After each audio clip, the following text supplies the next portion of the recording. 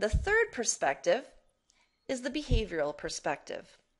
They would say that our behavior and our mental processes are determined by our environment, the things that we have learned as a result of simply being alive. These are not anything that we've been born with, but simply things that we have been taught in our environment. The ways that our parents raised us, for example. The things that we've learned in school about how to behave in a classroom or how to get along with other people. How do teachers do that? How do your parents do that? How do your parents convince you to follow their rules? Well, they probably punish you if you don't. Am I right? Teachers, how do they get you to turn your homework in? They attach a grade to it. It has nothing to do with anything inside of you.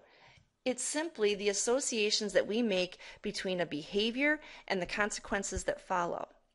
Now understand that consequences don't always have to be negative. We can have positive consequences.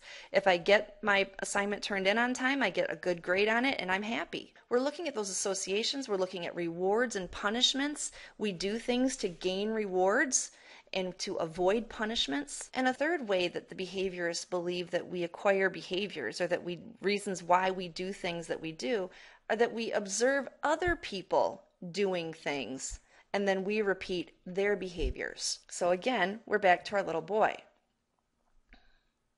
What would the behaviorists or the behavioral perspective say is the reason why this little boy is using the force or trying to use the force around his house?